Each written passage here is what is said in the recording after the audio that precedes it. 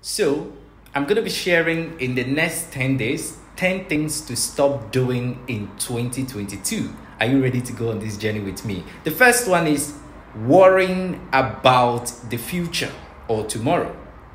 The Bible said in the book of Matthew chapter 6 verse 34 that do not worry about tomorrow, for tomorrow have itself to worry about. So let tomorrow worry about itself. So it's not your duty to worry about it. In other words, let me paraphrase it by saying that let God be the one to take care of tomorrow. Now, that doesn't mean you should necessarily just relax and work as if nothing is at stake, but still work hard today, but don't worry too much about tomorrow. That will help you to focus on what you have to put in succeeding today, and then in return, tomorrow will be great.